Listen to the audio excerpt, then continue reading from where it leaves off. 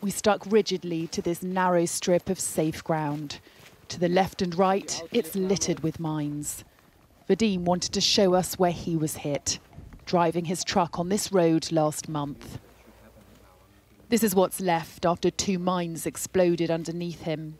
Without his truck, he can't work, but it served as a warning to civilians who are too scared to come here now. Перший раз гупнуло, ось тут яма сталася. Я відкривати кабіну, вона не відкривається, заклинуло. Другий раз, це вже друга як зорвалася, мене лобове стекло вилетіло і мене викинуло наперед. This area near Kyiv, west of Kyiv, is the picture across swathes of Ukraine. Fields that should be planted with wheat are covered in munitions and mines. Landmine charity the Halo Trust has told Sky News Ukraine is now the most lethal environment anywhere in the world for civilians. Their deminers from the Donbass region on the front line are now clearing areas around the capital. It's painstaking work, picking through the grass for tripwires, mines and artillery.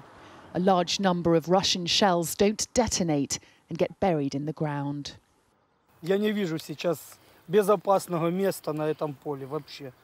Безопасное, где мы прошли и сделали, все очистили, так сказать. So it was locals that reported in April Russian vehicles were positioned here and Russian troops positioned over there.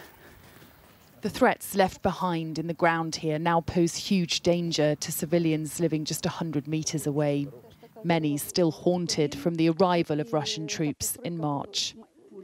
Вони їздили, прострелювали всі будинки. Всі ворота прострелювали, щоб ніхто не вийшов. Бо сказали, якщо хто вийде, все, вам не жить. The family were given an hour to leave before Russian soldiers took over their house. Страшно. Я зараз розмовляю з вами, і в мене просто вилітає серце від цього, як згадаю. Ви знаєте, в мене був глибокий стрес. Я скинула вагу, десь 5-6 кілограмів. Не могла нормально спати, не могла нормально спілкуватися, просто не хотіла ні з ким спілкуватися, тому що це дуже важко, стрес. Each time a mine is cleared, their house shakes. People's trauma here now compounded by the regular sound of controlled explosions nearby.